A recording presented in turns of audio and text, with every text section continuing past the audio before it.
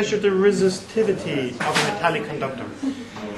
Formula is on the board. Gentlemen at the back, keep it quiet please. Length of wire, in this case the wire I have is called Constantin, and I just want to measure the resistivity of it. So from the formula, which is up on the board, if you can see it up there while I tighten this up, formula for resistance is R is rho L over A, where rho is resistivity. We're looking to find resistivity, so we cross multiply. So say rho would be R, which is resistance, multiplied by A divided by L. Back to me, we're looking at the wire. So here's a length of Constantin wire. I've got to straighten it out, I've got to measure the resistance of it, and I've got to measure the length of it. So in theory, it's fairly straightforward. I pull it tight so that there are no kinks in it, and I tighten it up like that. So now really all I've got to do is take two measurements. I need to measure resistance, and I need to measure length. To measure resistance, there's one precaution I should take into account first, and that's the resistance of these leads. So to do that, I'll short circuit the two of these guys together. And I have to hold them fairly tight, and I'll get a resistance of, it looks like 0.6, and if I make firm contact, it goes down to 0.5. So my resistance of the leads is 0.5, so when I'm taking a measurement for the wire here, I must subtract 0.5 from it. So all I've got to do is take any 2 points I want, and I have set it up in such a way that it makes it nice and easy to measure the length, and the resistance corresponds to the distance between the 2 points. So if I put one pointer here at 90, and the other one at, I took on the board a length of 0.9, which is something I should have taken into account beforehand. So if that's 95 and that's 15, that's 0.8. So I need 95 and 5, which I'm over here somewhere. So I'm at the other side of the clamp, but it should still be approximately right. We just want to get the method. So 95 and 5 gives me a length of 0.9 meters, and my resistance is 2.2 ohms. And 2.2 ohms, I had a resistance of 0.5, so I must take 0.5 away from the 2.2, and I will get 1.7, yes? So I have a resistance of 1.7 and a length of 0.9 centimeters.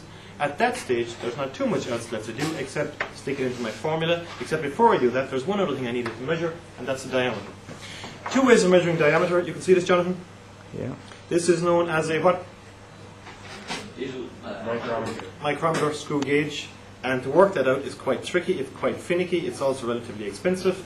So from Lidl, you can replace those guys with these guys, which is just the digital calipers. So to measure the diameter, you want to take a diameter at a couple of different points. I turn it on, make sure it's zeroed. When I go back to 0, so it's 0. I take it at a couple of different points to get an average, because this is drawn out in the manufacturing process and it's not going to be perfect. So, nice and quickly. I don't know whether or not you can zoom in on that, but you got 0.57 there? Yeah. Okay, so very quickly, I've done this in a couple of different places, and I got an average of 0.56, I think I got my measurement. So an average diameter of 0.6, my length was 0.9, and my resistance was 1.7. So at that stage, all you've got to do is come back and stick it into the formula. Basic formula for resistance, cross multiply to get resistivity. The area is going to be the cross-sectional area of the wire, which is pi r squared. So now all I'm looking for is a value for resistance, value for the radius of the wire, and a value for the length. The radius of the wire, I measured the diameter, an average diameter is 0.56, so this radius will be half that, which is 2.8 by 10 to the minus 4. So now I take the three values, I sub them into my formula, so rho is equal to R, A over L, work it all out, and I get 4.65 by 10 to the minus 7 units per 1 meter. Okay? A couple of quick points to go back over that. If you're looking for precautions or sources of error, you should make sure that this is taut. You should make sure there are no kinks in it. Make sure you zero the leads, so you take that resistance away from your overall amount. And then by using a digital calipers, it makes the measuring of the diameter that much easier. In fact, this came up in a couple of years ago in the exam paper, so if I go through it pretty quickly, describe, if I can find it, question 2, question 3. The question was, name an instrument to measure the diameter of the wire and describe how it is used. So if you had said a micrometer screw gauge, to describe how to measure a micrometer screw gauge, Sarah Tracy, can you keep it quiet back there at the back, please? To figure out how to describe this, you're talking at least half a page, and it gets quite tricky. Whereas all you had to say for something like this, they were given 3 marks for identifying it as a digital vernier calipers.